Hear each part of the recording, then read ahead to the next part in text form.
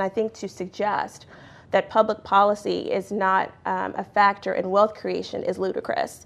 We've spent a lot of time talking about tax policy. Public policy absolutely is a pathway to the wealth creation, and I think to suggest otherwise is not plausible.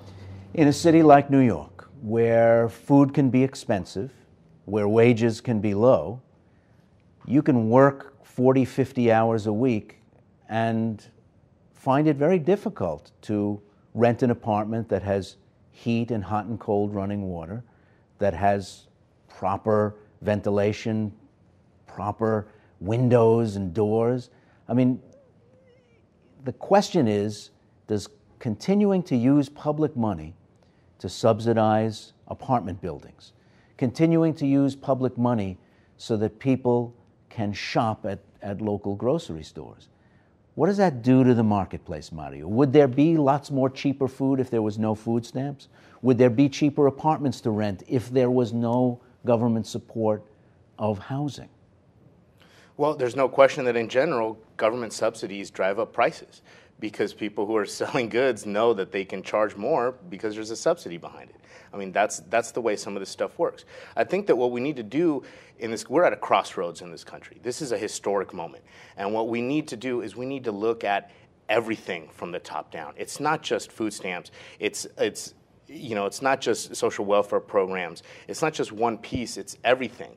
When you look at the subsidies behind all these things, when you look at the fact that a lot of these materials are taxed, I mean, you have everything here has gone through, this table, this mug, the paper has gone through multiple layers of taxation that all drives prices up. So when we're trying to create a system where people on the lower income can actually afford things, again, we have to look at what they're consuming. Food prices are more expensive in New York City in part because of taxation. Taxation on the products themselves, taxation on the transportation to get to get the food into the city from the farms where they grow or from distributors or what have you. I mean, all those things are things that we need to look at because we're on a road to financial ruin in this country, and if we don't get serious about real reform, then we will end up like Greece, we will end up like Portugal, these countries that are either bankrupt or on the verge of bankruptcy. We're knocking on the door, and we have to get serious about this. But are we looking at everything? Are we looking at everything or just some things? Are we looking at the people that we saw in these pieces doing with less, but it's absolutely impossible to ask wealthy people for more? Are we looking at a situation where we say, yes, fewer regulators watching what comes out of America's smokestacks? God can't have that, but we can continue to pay defense contractors unquestioned amounts of money. We can't do without this second engine for the Joint Strike Force bomber and is it really everything that's on the table? I guess that's the heart of it. Well, it needs to be. Absolutely not. I mean, let's be real here. Nobody is getting rich off food stamps. Nobody is getting rich off Medicaid. We're talking about the average food stamp benefit is at $21 a day. No, but part of their point is that people are staying poor. Not nobody's getting rich. Everybody understands nobody's getting rich on food stamps, but they're staying poor on food stamps. Well, I would say, in putting everything on the table, let's look at our structures and systems that are keeping people in poverty, which is certainly not growing. And I would suggest that not only is it sort of our tax policy, wealth in this country is very concentrated. And you're right, it is a matter of our priorities and what kind of nation do we want to be. Do we want to be the type of nation where opportunity is available for everyone? And under the budget plan that was passed in the House, the priority there, it looks like it's not.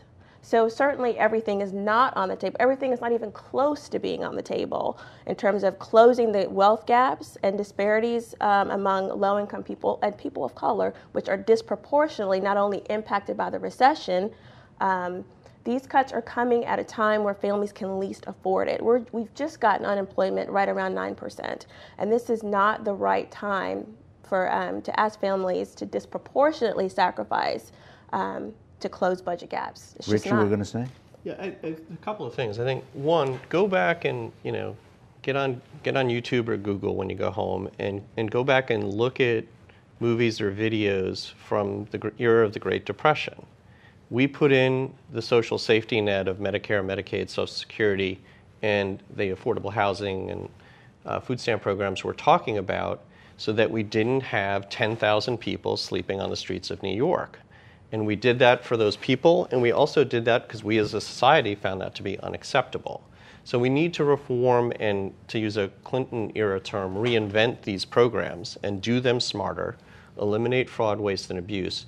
But at the end of the day, we as a society have already decided we don't want to go back there again. We want to protect those people. We want to protect our society. That's not who we are.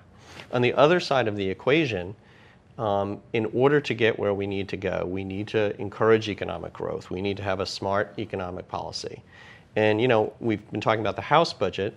We have on the Senate side a gang of 6 senators, 3 Republicans, 3 Democrats, led by Senator Warner from Virginia, Senator Chambliss from Georgia, who are working on an all-of-the-above approach to, really put on the table solutions that hopefully will make a bipartisan difference.